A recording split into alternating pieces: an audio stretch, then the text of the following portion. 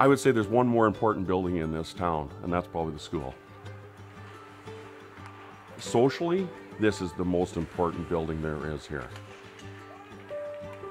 It's a place for the parents to congregate, the kids to congregate, to learn the sport, to learn team play, to learn that life isn't fair either. You got so many life lessons that you can learn from hockey, and I feel it's a very important sport. Oh, it's been a real asset to the community because I don't know what the kids, if you can get them off the couch and away from thumb activity, I think they're healthier. For winter, we're always here. Summer, we're always here.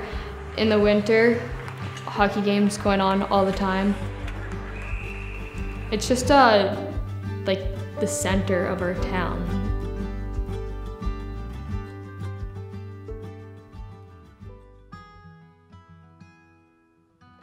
So the first rink that I remember was a dome-shaped building, and it was heated with 3 pot-bellied stoves, one for the home team and one in a dressing room for the guests and one in the entrance.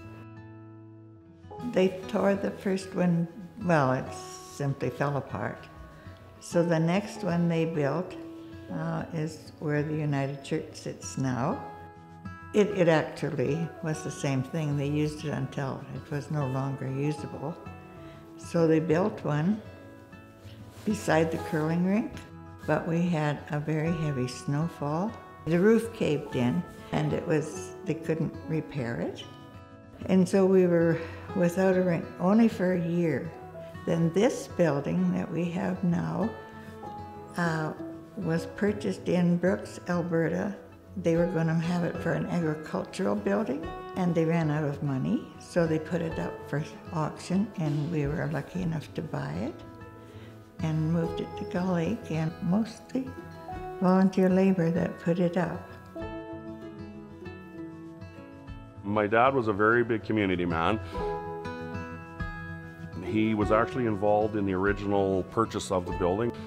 So him and a committee went together and they purchased this rink. And I remember it as a kid because I wasn't very old when this was erected. So I was one of the first, minor hockey players to actually grow up in this rink.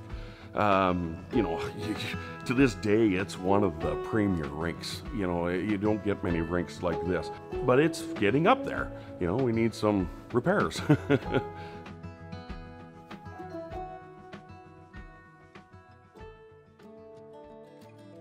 As long as I can remember, they were greyhounds, and it's kind of cute because the little teams go by greyhound too. They carry on the name.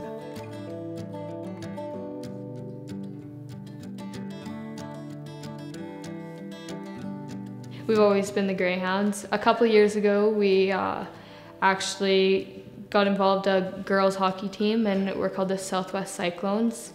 I was able to play on that team the very first year that they came about.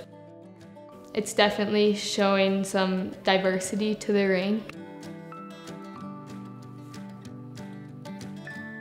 Minor hockey has been fantastic, especially of late. We've got unbelievable boys and girls teams in this rink. We have some kids that come through our program that, don't just keep their hockey to Gull Lake. When you're a little town, you've got to make the most of the opportunities that are there. What the little town doesn't have, once you get the basics, you can go higher. Well, I think Gull Lake offers an opportunity for progress. In January, I went and played on the U18 Team Canada in Dmitrov, Russia. And over there, we won a bronze medal. During the round robin, I got player of the game, which was a really huge accomplishment for me. And it's so far been the height of my journey so far, and hopefully a lot more opportunities to come. There's some very good communities in our area that support the rinks. But what I think sets us apart is we're so community supported. You know, you come to this rink in a Greyhound game and there's 300 or 400 people sitting in the stands in a lot of games. You come to the midget game and there's just as many. Today I enjoy just watching the kids grow and improve. And there's always someone to visit with while you're in between periods. And it's a social time for me.